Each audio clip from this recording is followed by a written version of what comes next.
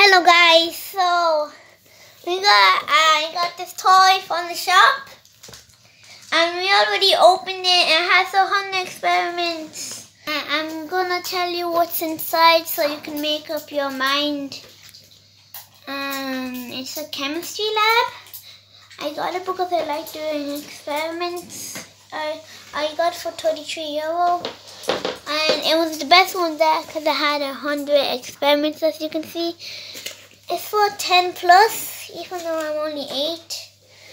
I got it. And yeah, there's 19 chemicals in it. And then here is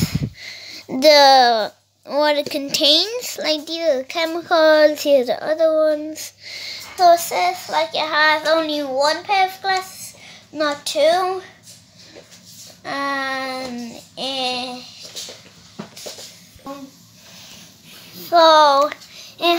it includes a 68-page instruction manual, and we're gonna get. So I got the instruction manual, and here are some of the chemicals. We put the rest in there. We shifted it to the plastic box so it's safer, then we can take it out anytime we want. So yeah, when we need it. So these are some of the chemicals. And this is the color of this is kind of turquoise.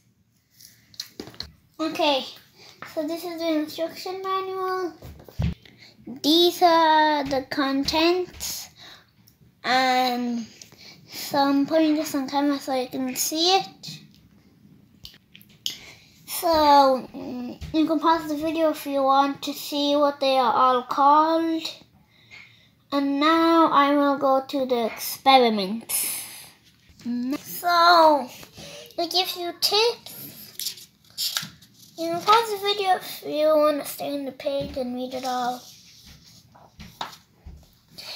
These are some additional things. We might need like a pair of scissors, a roll of sellotape, a kitchen towel, and then chemicals that you may need. So this is where it starts at 1.1. Then it goes on and on. And there's no pictures, you just have to read it all. And then there's 2, 3, 4, it goes all the way up till 11. And then after that, you can see the results. So that's it. I showed you most of the things that's in the box. And I don't know if you like it or not. I haven't tested it yet.